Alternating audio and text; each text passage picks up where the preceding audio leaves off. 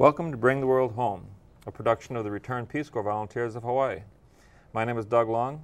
I served as a Peace Corps volunteer in Swaziland, Southern Africa from 1992 to 1993, and I'll be your host for today's program. With us today is Stephen Cheng. He served as a Peace Corps volunteer in Mali in the years? 2000 or 2002. 2000 and 2002. He's told me 4 times already, I forgot. So. It's all right. Welcome to the program. Thank you. All right. Thank you for inviting me. All right. So we've done several African programs with Returned Peace Corps volunteers from Africa, but you are definitely our first one from Mali. Our Hawaiian Islands are here, and again, Mali is in the African continent. Maybe you can point it out there.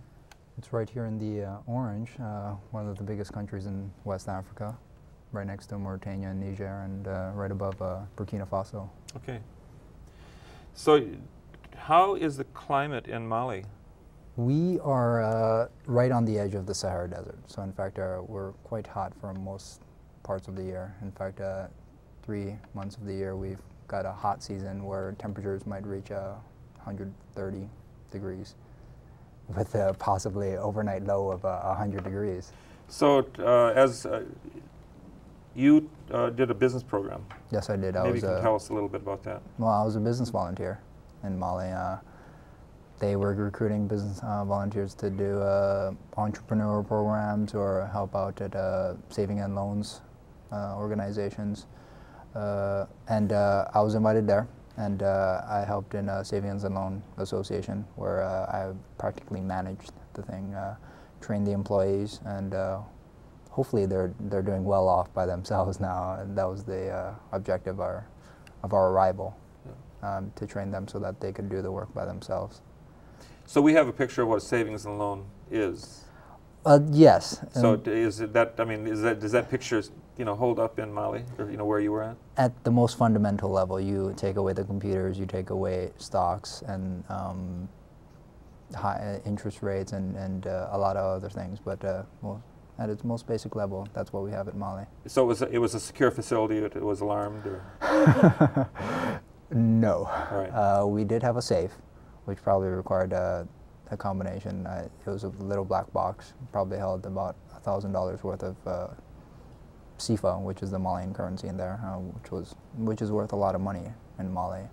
But yeah, it wasn't very secure, but it was the best building in the village. What did people have savings accounts then? They came to the savings loan and they actually deposited money for savings? Yeah, absolutely. Most of them didn't believe in savings, but for the ones that did, we had about a membership of 800 people. Right. Our village size was about, including all the surrounding villages, probably 10,000 villagers, and 800 had bank accounts. All right, so the other part of that is loans. What do people borrow money for? Starting up businesses, improving their businesses, trying to make it bigger, buy more cattle, get married. In fact, we tried to discourage those kind of loans. People wanted to borrow money to get married. Was that for their lobolo or their marriage fee, or was it just to have finances for the party? Finances for the party, all right. And also the dowry. Yeah. But yeah, most of it just because marriage is an expensive thing to do. So. What did you do for collateral? They're ducks, they're cows. So we put the dog down. But mainly, usually, the money they had plus the amount of animals they had. Yeah, really, animals. All right. Were people respectful about the money they borrowed? I mean, they were. In fact, they were. Except there was a high default rate because our interest rates were at 21%. Oh. Yeah, don't get that here. But that had to exist because the bank didn't rely on any other types of profit methods, no stocks to rely on, no other investments. It was just basically on the loans, of which the savings and loan organization made its profit. So they had to set it that high, and a lot of people defaulted because there was poor planning, poor execution, a lot of things go wrong. But yeah, it's kind of high, but they definitely respect it. So this was a privately funded savings and loan, that it wasn't a government savings and loan? It was a private thing, but it was not for profit. Right. When they're trying to help the community. They weren't out there to make any money, but they had to survive. They had to What pay was the the employees. sponsorship base? Was it individual? No, it was I mean, was it a church or some NGO or something like that? it was just an NGO. It was just an NGO, but because we went so much down in the hole in my last year of service, the Malian government threw them a whole bunch of money to save them, and I think they're doing fine right now. Okay. I should explain NGO. NGO is non-governmental organization. So any work that is done, Christian organizations, anything that are doing assistance in developing countries are called non-governmental organizations. Yeah, or we would call them ONG, for Organisation Non Gouvernementale. You had to speak French. Yes, I did. That was a bad accent, but yeah, we had to speak French. Did you speak French before you went to Mali? I, in fact, took 6 years of it. Oh, so you were one of the lucky ones. You didn't start off from scratch and have to learn French in 3 months. But I did, because I'm rather stupid with languages. So, in fact, I had to learn French all over again. Yep. I took 6 years, but it was worthless when I got there, because you practice it in classroom and it's not like real life. Were you pretty fluent by the By over the time time you were I there? left, yes, I could probably write a business proposal in French right now. Oh, So, well, that's more than I can do in Zulu. So. Wonderful.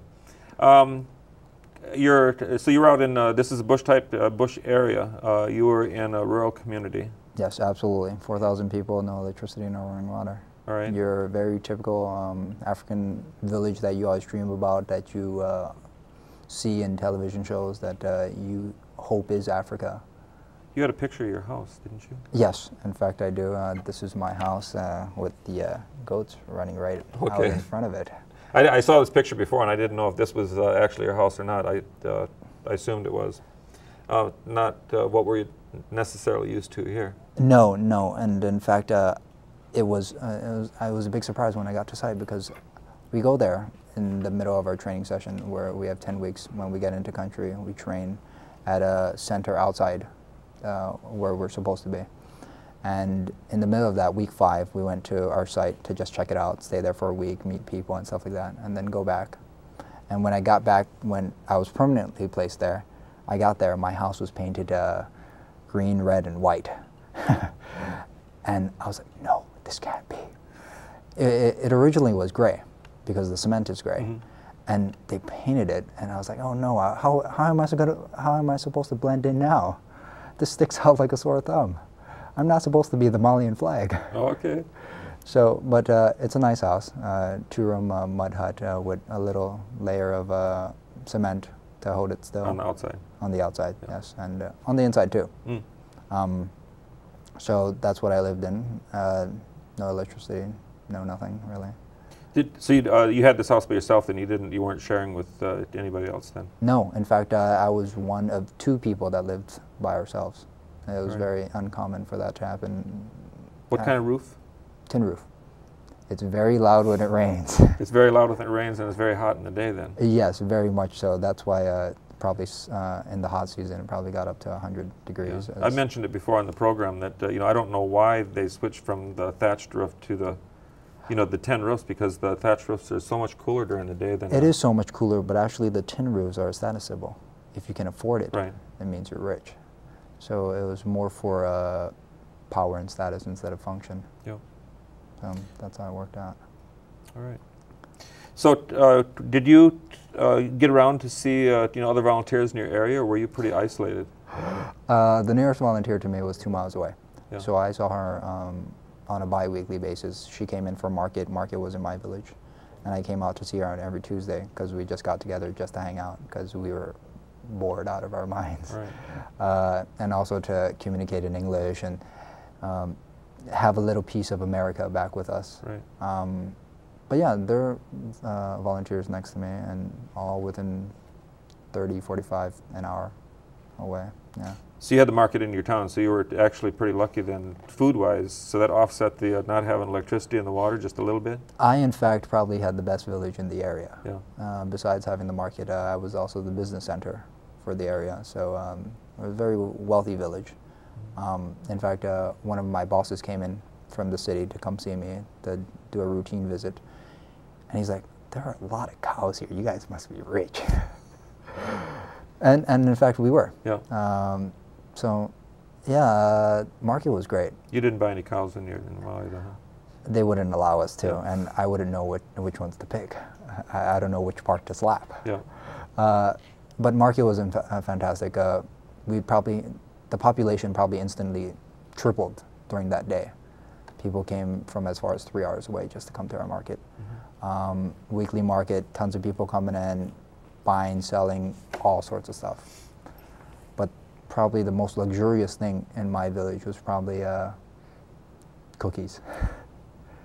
And you had cloth and your basic necessities, but cookies probably topped the list. Did you cook before you went into Peace Corps? I never cooked. I came into. Oh, that's Peace right. Corps. You said you used to weigh 300 pounds.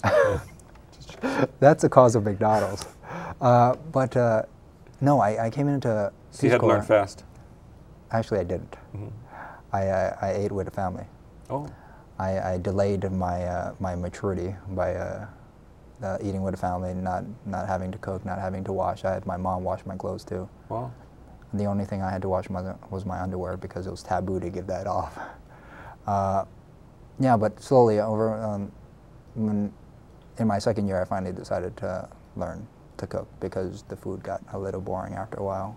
Eating millet and rice and stuff that you're absolutely not familiar with for 3 meals a day it gets old pretty quickly. Okay. Did Peace Corps provide you with, I mean, did they have that set up or did you find somebody to cook for you when you went? I got there and there's a contact that's supposed to stick with us and guide us. And he took me around to a few respectable families, which he thought would be suitable for me. And I bonded especially well with one. And I said, would you be my host family? And they agreed. And so did you reimburse them or was that part of the package? One of the things I believed, some volunteers did pay them monetarily, pay their host families for food and for washing and stuff like that. I thought that it was, they're my family. If they're my family, I should not be paying my mom or dad for food. Instead, I gave them gifts. Instead, I paid partially for the food that we ate. So it worked out better that way, that they weren't my servants, that they instead were my family and they treated me as such.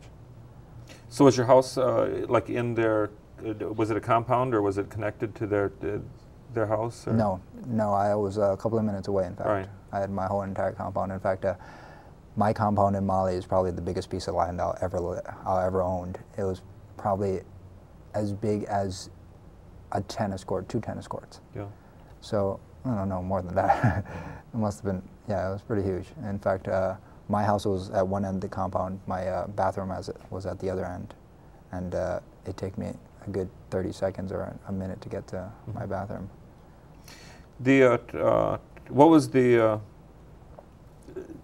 typical religion of the area you were in? 95% of Malians are Muslim. Yeah.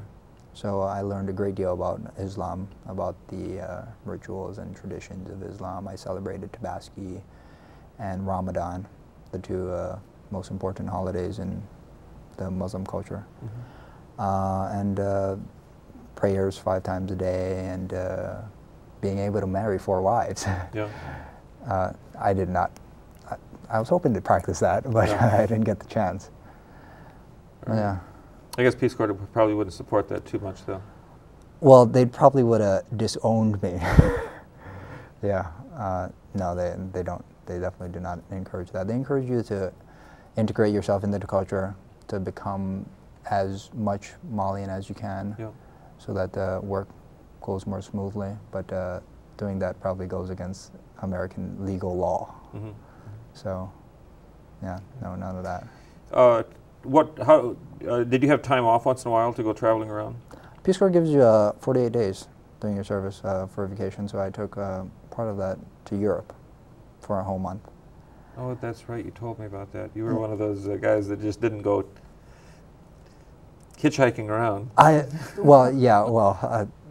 Being in Mali at that point, it was probably a year in, and I was tired of having no internet access, no 500 channels of TV to watch. Yeah. So I had to go to Europe, Okay. It's always been my dream ever since I started studying Well, you were French. close. You were in northern Africa, so Yeah, it was you were 5 hour relatively close. 5 hour flight to Paris. Yep. So yeah, took advantage of that. Another part of my vacation went to exploring the country. In fact, Timbuktu, I think a lot of people have heard of that, but don't know where it is. It's in fact in Mali. I went up there hoping there was this incredible mystery about it. In fact, there isn't. It's just desert land. But we went up there, rode camels, slept in the desert for a night, came back out and traveled on. Did you had some other activities you did with the community though to keep entertained? You told Yes. me about a soccer game. Yes, in fact, one of my proudest projects that I did was I organized a celebrity match, in fact, between the volunteers. I got 18 other volunteers from all over the country come into my village, play against the village elders, the villagers, the big guys, the big guns of the village. The elders? The elders. You guys were playing it safe? If we played against the best team in the village, they would have whooped us. Yeah. But yeah, we played against the elders. We played against the mayor, the village chief, everybody that everybody else respects. We still lost to them 1-0. They are fast. Yeah. You still lost? We still lost. They're very fast, and they're very good, and they've been playing soccer for 20, 40 years. Yeah. Yeah, in fact, I had put an age limit. If you're not older than 55, you can't play against us. But they still beat us. That's pretty amazing. So besides the fun part, it also happened to be the biggest soccer match in history in that area. We in fact did radio ads for it. We had people coming over from all over the place just to watch us. Business part of it, we did presentations at halftime to promote business savings, to promote health issues and water sanitation and agricultural issues. All right, because that was the other part of your program. You mentioned the health issues. The other part of your program was you also did HIV and AIDS education. Yes. Sometime in my second year, one of the health volunteers approached me and said, I got this great idea, but I just can't get it off its feet. So I helped them out. We decided to do our tour of 5 local schools where we gave AIDS presentations on transmission, on how to prevent from getting AIDS. So we did that, and along with that we had an art contest and art exhibition to follow. We gave out prizes. Everybody came out to see that, and that was a great success. Yeah. Yeah. How, what was the infection rate in Mali? Was it a significant problem in Mali? In fact, no, because we're kind of isolated from the ocean, so we don't have much foreign traffic coming into our country. So we're probably around the 10%, the teens, which is not that bad, but nonetheless we. Do you think being a Muslim country also affected the AIDS infection rate in Mali? I think so, because women aren't allowed to do much things in a Muslim culture, so they can't go out. But it's the men that go out and get their second, third, and fourth wives that screw up everything else. Oh, okay, yeah. But I think because Muslim naturally is conservative, so it probably does help a great deal in keeping the AIDS rate at a minimum. I'm skipping around here a little bit. You mentioned that volunteers came in for your soccer match. Yeah. So what was the transportation system like? You know, for them to come in from their sites, how far did they travel, or you know, if they came in for the day to play soccer, I mean, did they come in that day and go home that night? No, I wouldn't allow them to do that. Some people came from 6 hours away on bus, public transportation. Some people came in on their bikes because they're close enough. Most came in on buses or vans. We happened to play it on market day, so when transportation was the best in my village. So most of them came in for that day, played the game, did the presentations, and then after that, all 18 of us went out to a resort to party for a couple of days, really. And that was close by? 2 hours away. I had to charter a bus for that. So yeah. Real organizer here. Yeah, I like organizing these things. I think there's a position for you in the Return Peace Corps groups in Hawaii here. Well, yeah, if it has anything to do with soccer matches and getting people from all over the country to come in, I can definitely help out with that. But the resort, we got up there and had 2 nights of incredible fun, and came back, and well, of course, everybody in the village knew I was going up there. I'm like, oh, we're called Tubabs in Mali, where it's kind of derogatory, but it's basically haole. So all the Tubabs are going up to the resort. You know how rich they are. You're gonna go party. Let's go spy on them. But yeah, that's what happened. All right. Was it? I mean, was it a resort? I mean, for foreign people coming into the country, or was it more for local people? By Malian standards, it was definitely a resort. By American standards, it's a dump. Yeah. But we actually had the American ambassador to Mali come in and stay with him. It's owned by a French priest, in fact. He's been living in Mali for 55 years. So he operates that. He's got a swimming pool. It's right by the river. It had electricity. It had electricity. Okay. In fact, that entire resort was self-sustainable. He had renewable energy, solar panels, and everything was completely by itself. So this is what the thing that puts people on the spot. What did you bring back from Mali? As an experience, or to the enlightenment, or something that you really benefited from the. How do you refer to Mali people? Mali people, Malinese? Malians. Malian. Malians. Right. What did I bring back from the Malians? I brought back experiences. I brought back a photo album full of pictures to show to my friends and family. Brought back a new Stephen, somebody that's more mature and more experienced, and has a greater grasp on world events and the culture around us, and how to be a decent human being. Mm-hmm. Brought back business experiences to help me in my career. Brought back Mali to Hawaii, Yeah. really, small piece of Mali. And it sounds like you definitely feel that you left an impact on the people that you were working with, in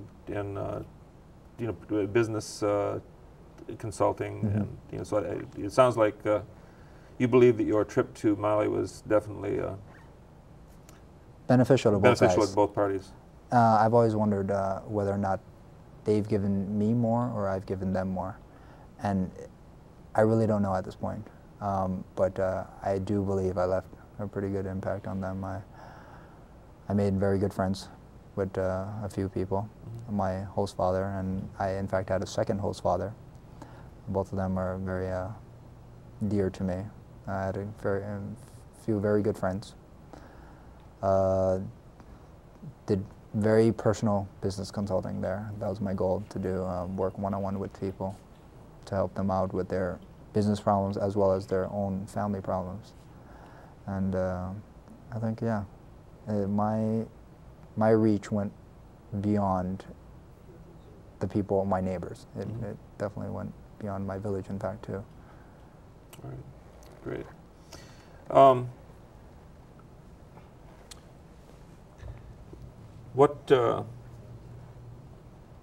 So since you've been back, when did you come back? I came back in February. So you said they don't have internet access, they don't have telephones, I guess, regularly. So your means of communication back to your family there is probably pretty limited. Yeah, during those 2 years, I probably spoke to my parents about 5 times. And probably 3 of those times was in France when I was in Europe. But email was in the cities, was available in the cities, so I would go up to the cities every 2 weeks. But how about now? Now, meaning? Now and in the future, do you anticipate keeping in contact with your Oh yeah, absolutely. your host family? Yeah, I contacted them through the volunteers that replace me, that are in the area, because I can email them and they can speak personally, one-on-one, to my family members. Okay. So that's how we keep in touch. I'd like to send some tea back to them, because tea is probably the national food of Mali, and they consume it 3 times a day, 5 times a day, every time with prayer. Did you have cell phones in your area? No. Just checking. No, one volunteer brought walkie-talkies. Did not work. No. No, but no cell phones, no telephones. The nearest telephone was probably 45 minutes away from me. Wow. Isolated. Not as much as other people, but yeah, kind of. I liked it that way. I wanted it that way. Yeah. I would have been severely disappointed if I was in a city, living in an apartment with electricity and a telephone and communications with the world. I would have been really disappointed. Yeah. But I got what I wanted. Yeah. I'm going back in to Peace Corps, and by the time this program airs, I'll be back in Africa. Okay. But the last time I was in Africa, I was in a rural community, and I expect this time, because I'm a little bit older, I'll probably be in an urban area. You're probably better equipped than the younger ones to survive. Maybe I'm a survivor. So. Anyway, we're coming to the close of our program. I wanted to thank you for coming on and sharing your experiences with Mali with us and the viewing audience. I've never been there. I really didn't. I knew Mali was in Africa, but I really didn't know anything about its climate or its people. So I certainly know more about Mali than I did a half hour ago. It's probably only a 7-hour flight from where you're going to be. Not too far away. Yeah, but flight, flight and the Peace Corps service, don't go along. Probably won't happen with me during my couple years. Okay. Well, if it's always there. Anyway, thank you for joining us for this presentation of Bringing the World Home, having Peace Corps volunteers share their experiences from abroad. As I mentioned to Stephen, this will be my last program. By the time you see this on television, I'll be serving another 2 years with Peace Corps in Lesotho, which is in southern Africa. Until next time, when the program is hosted by another returned Peace Corps volunteer from Hawaii, I bid you aloha.